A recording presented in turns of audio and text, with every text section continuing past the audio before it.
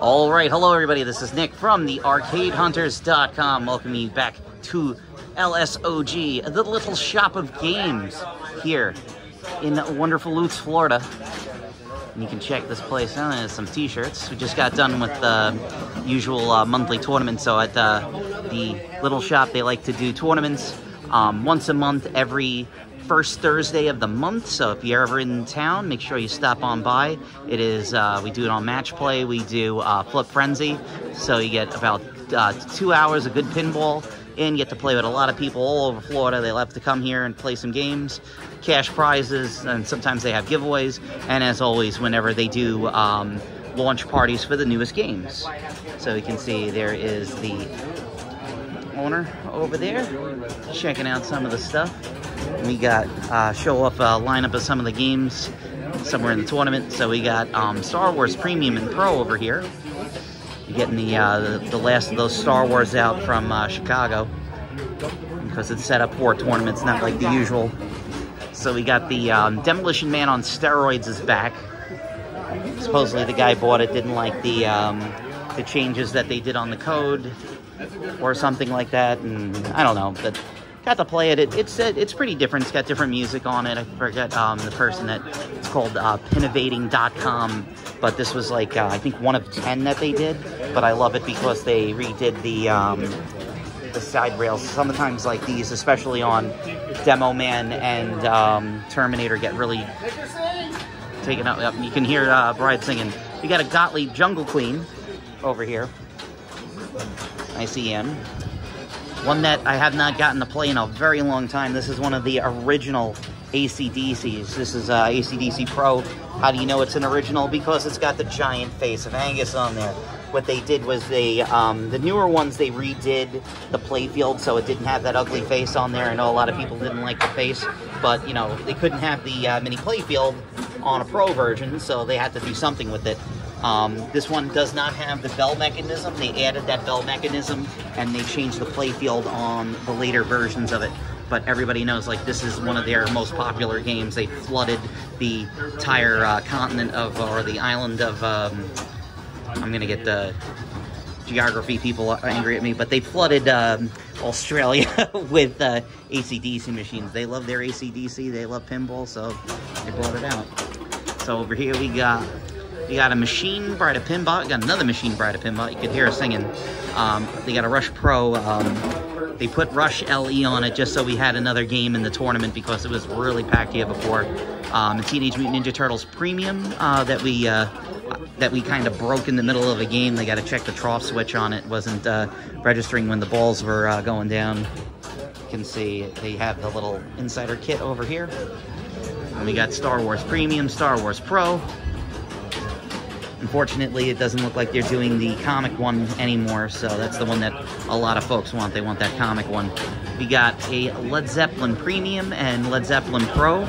These ones are just coming off the line. It's the final run of Led Zeppelin, so if you want to get in on Led Zeppelin, make sure you contact your distributor. Get in. They will not be making any more.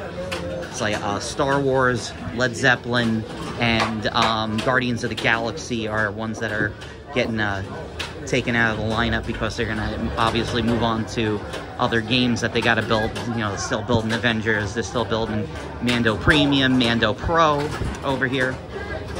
The Mando Avengers Pro with the topper on there, very nice. Yeah, Mando Premium. We'll say good friend over at Slipstream Pinball who does some, he's on Twitter, he also does some streaming. He got the kit that someone made for the metal ramps. So this one has the metal ramps, this one has the plastic ramps. It does kind of fool with your eyes a bit because you get kind of like that crossover of the plastic. It's okay, I still like the way the Pro plays better than the Premium, you know. It is cool having the little the Mando head with the extra playfield. I like this because you can do the sneaky skill shot and get in there and bump it around. We got Rush Premium and Rush Pro. Love my Rush Premium. A lot of fun game. Hopefully I don't get copyright fly by night. And this Rush Pro. Got Godzilla Pro hanging out over here. Got Lior's Pop Bumper Cat mod that I have on mine. They got also, you guys know, Little Shop of Games is an authorized seller of Lior, who does the art of pinball. He has some really cool mods. I know he's working on a Indiana Jones one for Pinball Adventure. We got our Cactus Canyon. This is the special edition. I should really get a video of this before they don't have it anymore, but they are an authorized Chicago gaming company, or CCG, so you can get their games from here at the Little Shop of Games. And we are waiting, you know, the Lyman Sheets Cactus Canyon 2.0 code, still waiting to see how that's going to work on there. I'm very excited to see breathing some new life into that game. Another John Borg classic, The Walking Dead. Somebody did, like, there's like a zombie girl with her head backwards on there. Look at that little Woodbury sun, that looks pretty nice. Looks like some different doors on the barn over there. I have to say it as Arnold Schwarzenegger, Abaddon. James Cameron's Avatar, someone was going wrong on this, so they had it off. This is the regular one. They of course had the premium. This one looks like they put the toy in there of the alien rather than the guy. So it's pretty much all the people that bought all the toys for Avatar. They were just putting it into the pinball machine. Here's a brother from another mother, another Deadpool. You can see that obviously my other video. But yep, this is the one that they have here. They got Deadpool. Everybody loves their Deadpool. Check it out, a Survivor with the topper. Dungeons and Dragons. I forget the guy's Maincade was his name on YouTube. His name is John Pio, I think it was. He hasn't posted in a long time. I hope he's doing okay. I think he's from Brooklyn. He had a nice collection of games, and he told me he had a Dungeons and Dragons. This is years ago when I was talking to him. I haven't talked to him in a long time. Got some electromechanicals over here. Looks like BC or 50,000 BC. It says Aladdin and Apollo over there. I'm not sure what the one is over there. It looks like something more modern, the cash box. But yeah, there's a dungeon. This one's weird because it's got two sets of flipper buttons on here. So what you do is, if your ball goes over here, it hits these star rollovers. You got to tap the button on the side to do the magic save, and these little metal things come out and it rolls the ball over on there. Really good music, not that much of a game, but it's pretty much that whole era of the 80s where they were just getting into really doing awesome music with that stuff. Very cool design. You don't get to see this type that often. Gonna go over here, show off the two Jersey Jack games. They got their Toy Story 4. This is the limited. It's $12,000 one. The collector's one's coming out. Have a good one, man. All right, you take care. But yeah, they should be getting the collector's edition soon. They're rolling off the line in Chicago. Should be out soon at the end of the month. And then they still have Guns N' Roses limited edition here. When I swing around, yes, we got Revenge from Mars in 3D. Looking really nice. They cleaned it up nice. Used to see this game a lot, but not that much anymore. Another World Cup soccer, the dog soccer.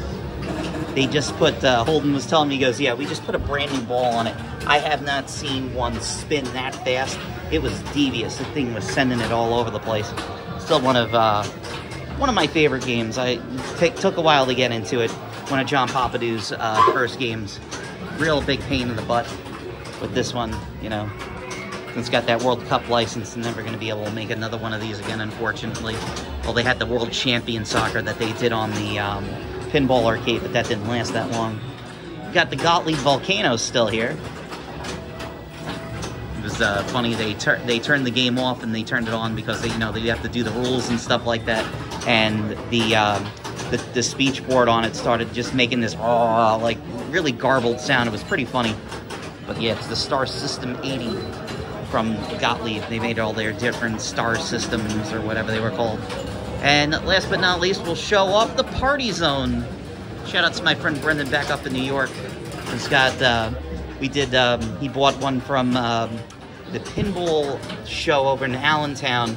We took it back and we did a whole entire shop job on it, cleaned it up really nice. Of course, this has LEDs, and I know my friend Brendan does not like the LEDs. He keeps them all original with the incandescent lights on it.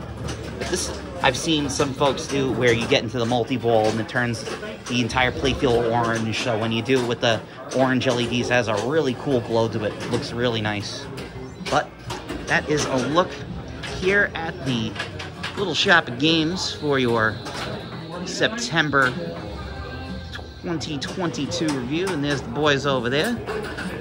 There they are, yeah. Make sure you give them a call if you're here in the Tampa area. They'll set you up nice with some games. As always, authorized Jersey Jack, Stern, and Chicago Gaming Company. They also do some arcade games and stuff like that. You never know. It's always different every time we come here, so that's why I always get a video to show off all the stuff they got. So make sure you guys give them a call and check them out, the Little Shop of Games. So once next, that's Nick from the Arcade Hunters. Thank you all very much for watching. We'll talk to you guys later. You all take care. Bye-bye.